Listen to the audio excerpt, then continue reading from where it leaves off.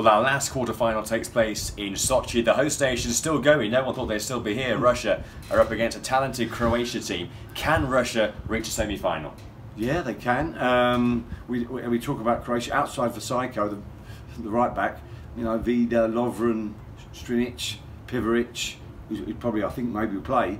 You know, they're not the strongest. They have in Rakitic, Modric, geniuses who, if they stand off them, will pick a pass. And it's not, you know, they've got Mandzukic if he's fit, but you know, if they pick a pass to Mandzukic, he's liable to score in terms of the height and power. And the man I think's been a revelation alongside Modric.